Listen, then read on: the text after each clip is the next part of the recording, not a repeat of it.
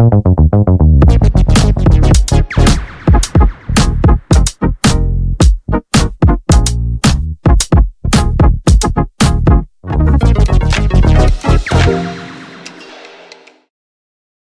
Royaltons, good to see all of you here again. This is your regular dose of the royal news and analysis. But before we move on to the details, would really love to thank you all for the enormous love and support I am being showered with these days. And in case you all haven't subscribed, what are you waiting for, guys? Hit that subscribe button now. Oh, and by the way, do press the bell icon. Okay, let's start the video. In a cutesy display of mutual adulation, the Duchess of Sussex has heaped glowing praise on her husband for their visit to Nigeria. The couple, who have made a name for themselves in mental health and veterans, undertook a 3-day visit to Nigeria upon Nigeria's Chief of Defense Staff, Christopher Musa. So the thing is, their Nigeria visit wasn't a show-off, it was the sort of visit allows one to experience the good sports is doing in the lives of the veterans, mainly through the Invictus Games. In addition, thanks to the Archwell Foundation, the WED Lightweight Academy, Prince Harry talked to the students about being aware of mental health. Harry told the children to make a point to reach out to their friends and family members, considering that people could be going through tough time in life that they won't be able to express to them. Meghan was deeply touched by his honesty, and she did not forget to openly praise about her wise man with a lot of experience. "Do you see why I married him?" Markle asked rhetorically. "He's just so smart, you know. He's inspiring, and it's because he speaks the truth." Without a doubt, all Markle's praises made royal couples more different and a roadmap to share than ever before designed. It is a roadmap where everyone ought to be honest. And for the Duke and Duchess of Sussex's royalty, generosity truly seems to be their way. By being in Nigeria, Prince Harry and Meghan Markle continue their series of good actions. They continue to invest their time and experience in what matters to them most. They continue their legacy of compassion and advocacy, especially to the final tour of the focus on vets' mental health. The royals seem to be more involved in what matters most to most people. They show their efforts, and their aim to bring a positive impact to countries wherever their background served, Prince Harry in the United Kingdom and Meghan Markle in the United States. The fact that Nigeria welcomed them so well says it all.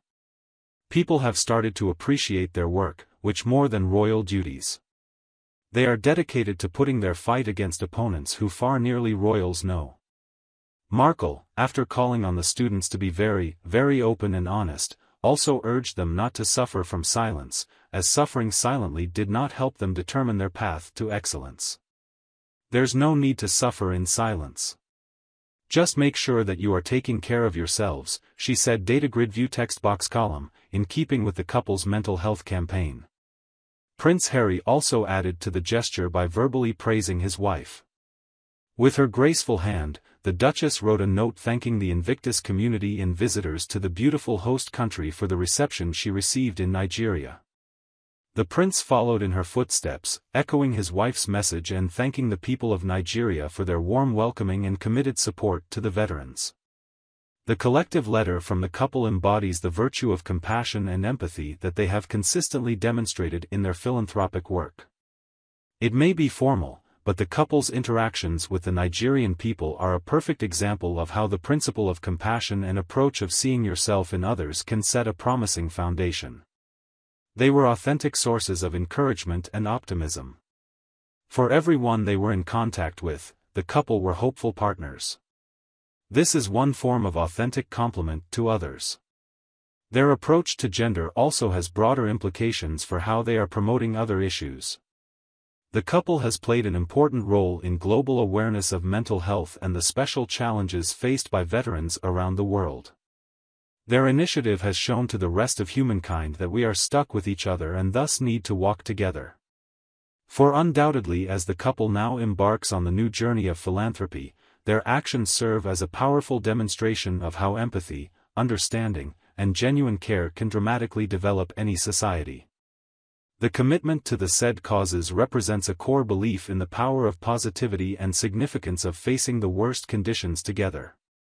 As the royal couple leaves Nigeria, they do not merely depart with a range of diplomatic gestures but also with the impression of compassion and unity. Their visit expresses that the world needs the impact of truth, compassion, and support for everyone's good. Their visitation to the various institutions represented the level of cultural exchange they have taken. Visits to the environmental projects also shows that they have a good relationship guideline and take global issues seriously. The dedication to their intent of philanthropy and humanitarian issues is very demanding but also determinant for diplomacy in the future. What do you think of this news? Let me know what you think in the comments. We still need to see if it results in something powerful or not at all. Anyway, as always, don't miss any of my hot royal gossips like this. Subscribe and press the bell icon. So until next time, see you.